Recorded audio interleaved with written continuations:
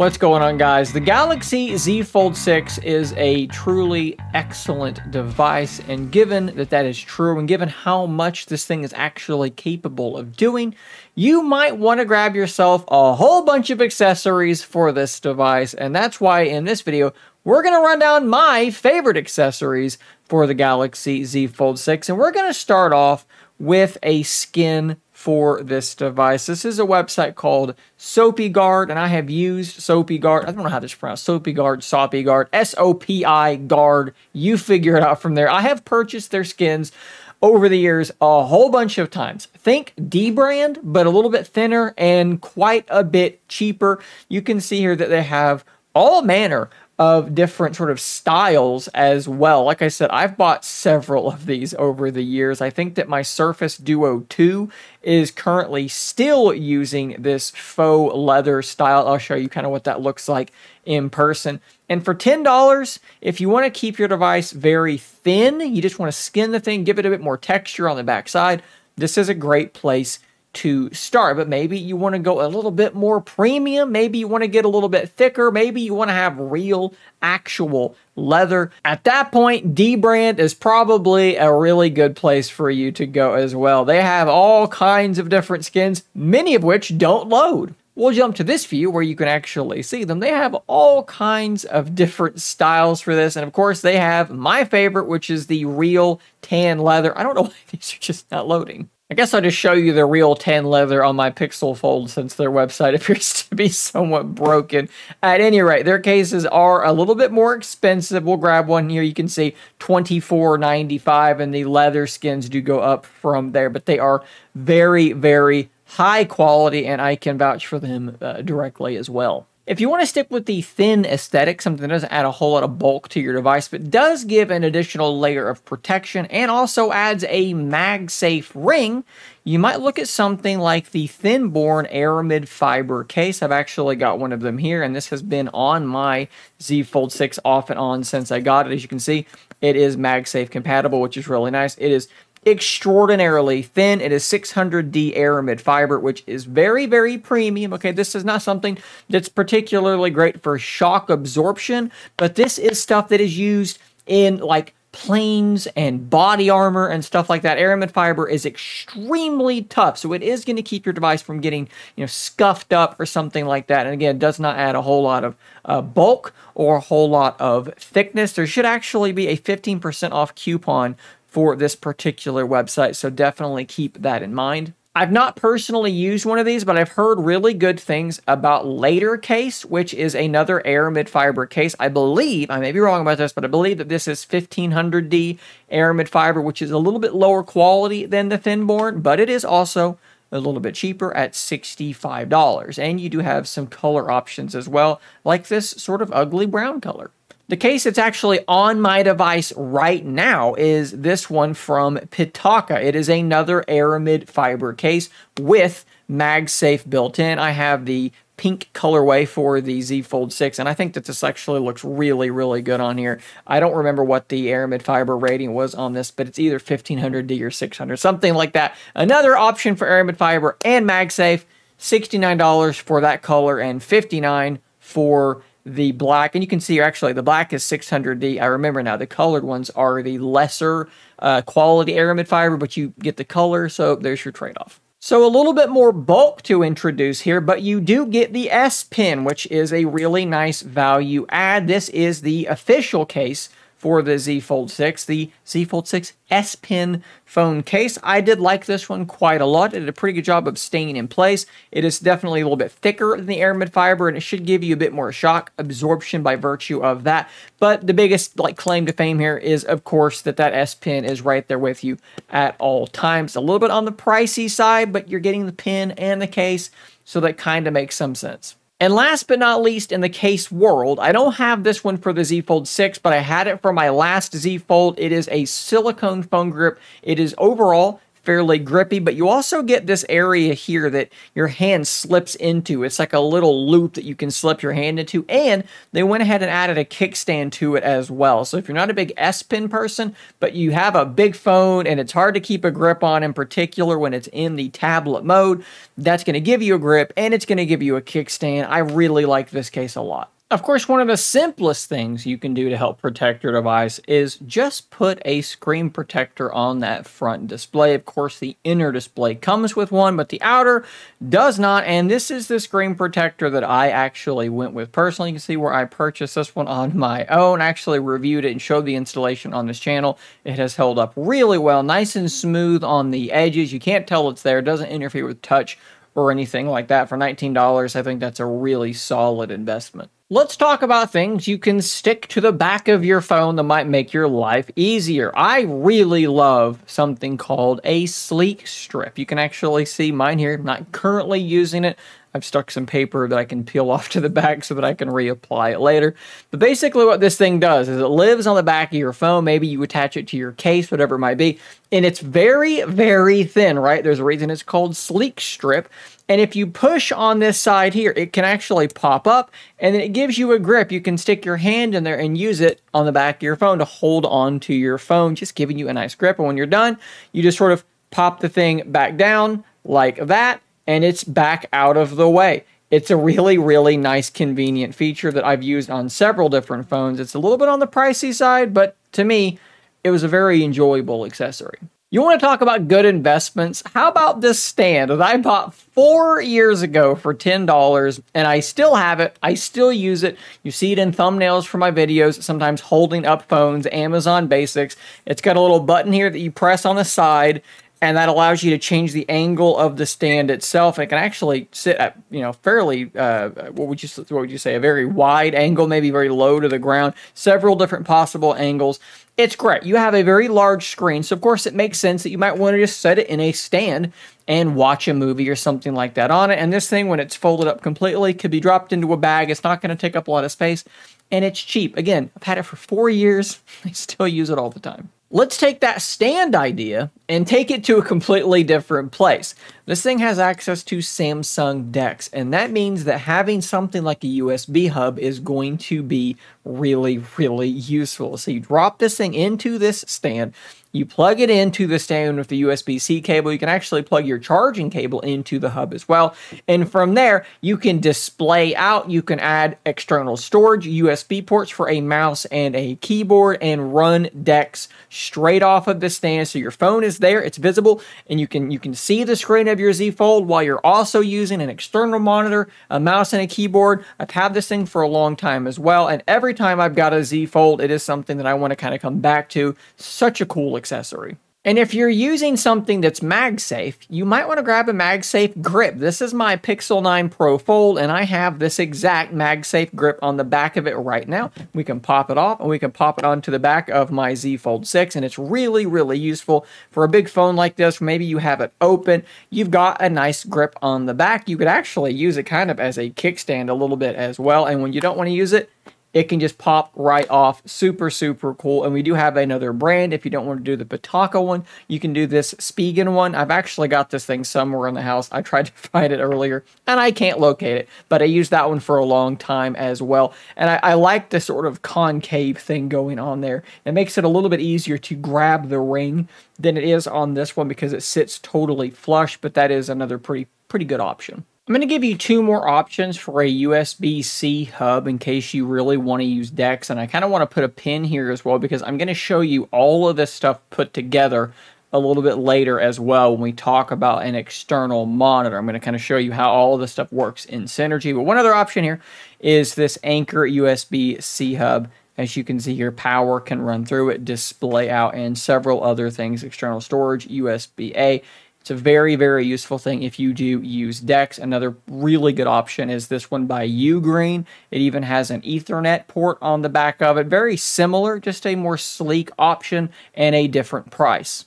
One bummer about modern phones is that they don't give you a charger. If I'm not mistaken, this thing charges at like 25 watts, which isn't particularly fast either. But because of that, you might need to go buy yourself a charger. Don't go crazy. Don't buy something that's really expensive. I would recommend buying something from a company that is relatively reputable, makes good stuff. And in this instance, we have something that is ticking those boxes, but is also kind of fun, kind of interesting. This is a little charger that is 30 watts, so not too far overkill from what you need. By Ugreen, I've been using their chargers for a long time. They are super, super high quality. And you've got a little face on the front of it. There's a little screen on the front that does things, and it's just kind of cute and adorable. Its feet pop off, and there is the plug. $18.19 isn't too bad. If you want to kick things up another notch, this is a 65-watt version of it that does have 2 charging USB-Cs in the top and a USB-A. As you can see, I actually have one of these here. I've actually got a few of these kind of littered around the house. They are really good quality, and yeah, like I said, they're just kind of cute as well. If it means anything to you, they're also gallium nitride, which means that they are of the sort of newest available technology. Something that's not quite as cute, but also does work really well is this 45-watt gallium nitride charger by Ugreen. This thing has been what has been charging my phone on my bedside table for a couple of years now, and it has been absolutely excellent.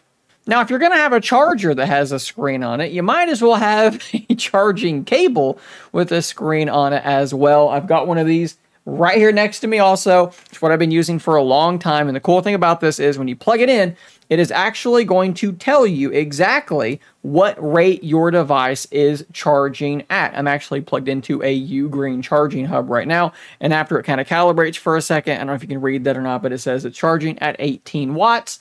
It's cool. It's really useful to kind of make sure that your phone, your device is charging at its proper rate, and it's something, I think I've got like 4 of these around the house at this point. Really cool cable.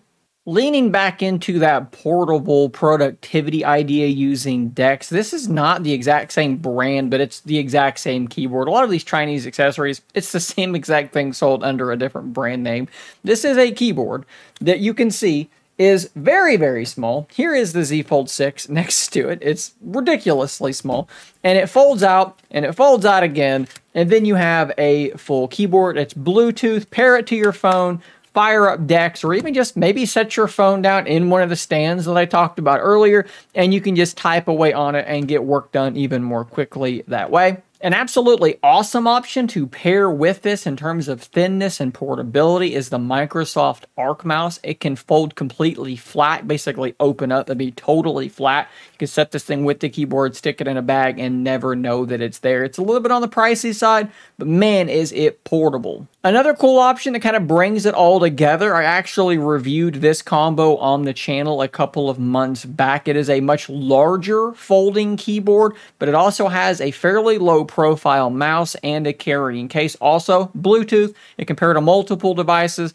And again, if you're doing this sort of mobile productivity DeX thing, this is a great option. And the most recent thing that I've grabbed is this Logitech Pebble 2 combo. Now, this doesn't fold up, but I will say that the typing experience is very, very good. It's low profile. The mouse is also low profile and small. So again, for the umpteenth time, if you're doing the mobile productivity thing, these are great, great options. I know a lot of people get these things because the screen is huge and it's a great way to do some gaming. So we're going to talk about a couple of game controllers, and we're going to start off sort of assuming that what you're doing is you're setting the device in a stand, or maybe you have a kickstand on it and you're doing your gaming that way. We'll talk about gaming grips shortly after that. But this is the 8BitDo SN30 Pro. Now, I've used the old one, the N30 Pro, for a long time, and it is just a great controller. This is a newer, upgraded version of that. I really don't think that you can go too wrong with this, but maybe you want something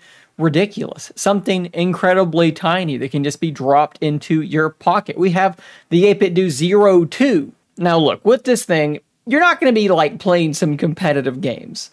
But if what you want to do is do some old school emulation, some Super Mario World, or some like Pokemon, something like that, believe it or not, this thing is more comfortable than you think it's going to be. It's incredibly tiny. You can literally put it on your keychain, for goodness sake, and just have it there with you. It's fun. It's funny. I've had it for a while, and it never ceases to bring me joy. For these next 3, we're going to be talking about controllers that actually grip onto the device. So this first one is the Razer Kishi Ultra.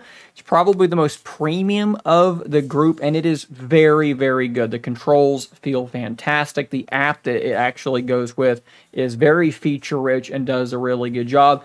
If your Z Fold 6 is in a very thick case, it may not work with these controller grips, the aramid fiber ones though. I've tested it and it does work with these. My biggest problem with this one is that the USB-C port is not mobile, which always makes me a little bit nervous when you're slotting the phone in, but otherwise this thing is really, really good. Now, the USB-C port is also on the right-hand side, which means that when the device is in it, you're going to be sort of hanging down below. We're going to look at one more from GameSir that sort of addresses that, as well as one more from GameSir that is very comfortable, very good, but sort of has the same problem as this. So this is the GameSir X2S. I really like this one. I don't think that the controls feel quite as good as the other two, but I do like that that USB-C port is mobile. I like that it's on the other side, which means that when your foldable is actually installed in it, you look like this instead. That is very, very good. So if you're gaming with this thing, it's a really, really nice experience, and it's only $40. It's hard to say no to this one.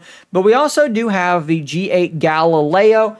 It is very, very solid as well, guys. These are all very good. Again, we have that mobile USB-C port. We have some improved controls, larger sticks and everything. Really, really nice controls, but the USB-C port's on this side, which means that it's going to hang down a little bit. Again, it fits just fine. It's going to work just fine. And this is probably better ergonomically and splits the price difference between the two. So we've kind of talked around this next category quite a bit, but this is the WiMAXit 15.6-inch portable monitor, and it is a touchscreen portable monitor. Now, one of the coolest thing about these sorts of things is that you can just grab the correct USB-C cable, and it has to be a USB-C cable that can do display out, obviously.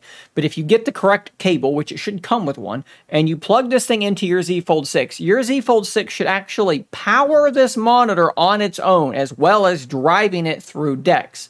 So you can plug this thing in, and then boom, DeX pops up on this monitor, and you can use the touchscreen to do whatever you need to do within DeX. Now, we've talked about USB-C hubs quite a bit already, and if you're going to use one of those, you can use that in tandem with this as well. So phone into hub, hub into monitor, and you're able to drive it that way with accessories as well. But there are some other options. So this one here from Enosen is a little bit smaller. It's only 13.3 inches. It's more expensive, but it is also OLED, and OLED is an absolute game changer, in particular if you plan on doing some gaming with this as well. Imagine this. You plug this phone into the monitor. It is driving the monitor. You grab a Bluetooth controller, you run some emulators or something like that, and that could be a really, really nice experience also. But again, I kind of want you just to broadly imagine this scenario: phone, USB-C hub, mouse, keyboard, and this portable monitor. All of this stuff could fit into a backpack, and you've got a pretty slick little portable setup. Let's talk about car accessories. I have used this car mount for 4 years now, and it has literally never failed me. If your car still has that old technology, the CD tray, this thing shoves into your CD tray, and it can fit your Z Fold 6 because it's vertical. And I've been using this thing with everything from my Surface Duo to my Z Fold 6 this entire time. It can actually grab onto just a regular phone as well because it just clamps onto the top and bottom of it. It's very, very secure, and it works really well. Now, recently, I have grabbed a variant of this, which actually comes down off of the windshield. I've actually stuck it in a weird place inside a different vehicle, but nonetheless, it's the same concept, same maker, just a different way that it attaches. If you have a foldable and you use it in your car, this thing is an absolute must-have. One of these two is probably going to serve you quite well. Easily two of my favorite purchases. And of course, when you're in your car, you might need to keep the thing charged up. And to be honest, this 63 watts is a little bit overkill for this thing. But for only $12.99, and it is a U-Green charger that you can absolutely trust. I have one of these. It is rock solid. Build quality is really nice. I think that it's a really easy no-brainer. So there you go, guys. That is my list of my favorite Galaxy Z Fold 6 accessories. As you probably expected, I do have affiliate links to all of the stuff mentioned in the description down below. If you click on one of those links and you make a purchase, it does earn me commission, and it's a great way to help support the channel. So let me know if any of these sort of did it for you and you thought, man, I got to scroll down there and go click on that link and make a purchase. I'd love to hear which of these you think really stood out. And do you have any accessories that you think are absolute must-buys for the Z Fold 6? If you do, drop that in a comment, because my ultimate goal is to just sort of get more good ideas out there to Z Fold 6 users. It's so much fun buying cool things to go with your brand new phone. So throw your top accessory down there as well, guys. Thanks for watching. Subscribe for more content just like this. And until next time, stay nerdy, my friends.